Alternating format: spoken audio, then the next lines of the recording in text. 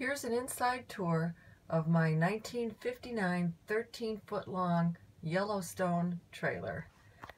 We'll open up this cabinet right, see it's got the retro. We'll open up the cabinet right here, and I have my toiletries and an extra sleeping bag for when my cousin Sandy comes. There's your stuff, Sand. And then of course I have some of my leftover memories from my Tahoe. And then of course I have to have my motto right there.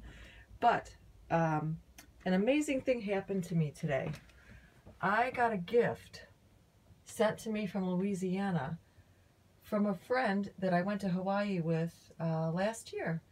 And she had just started crocheting, and she said every once in a blue moon she, finds somebody. It's not about me, as interesting as I am, but she crocheted me, my point is, this gorgeous blanket. Oh my God. And I mean, it fits perfectly. So I have a nice sized bed in my trailer. Let me back it up now. Here's that cabinet with the blue moon. So if I back it up, then you can see where the bed is. And then we come over here to a nice counter with a sink and a stove and the refrigerator below. Next to that is just the garbage. But look at my countertop. It's atomic age Formica. I love it. And on the side of my bed, I have this little thing here. I keep my paper towels, a little toilet paper, and then just the odds and ends that you need when you're on the road. And of course, my buddies are always with me. And then my cousin Sandy sent me this, and I love it. So I have it on here to read. And then you come up here, and there's more stuff for me.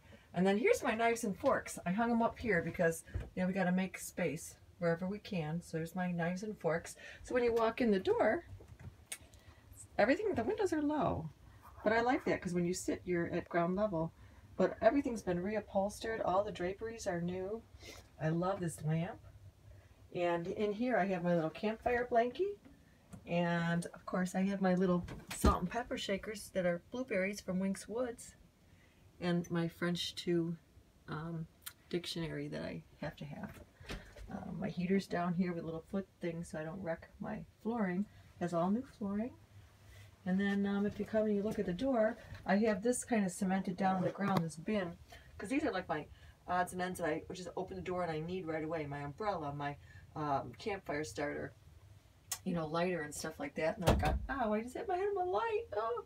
And then I got my jacket, and the whole door's been painted. It's so sweet. So this is, I had to install a fire extinguisher thing because it didn't have a smoke alarm. So I got little odds and ends from my Airstream that remind me of what I had. And I'm celebrating what I have with my buffalo. No better way to end than with a buff. So there you have it, the blue moon.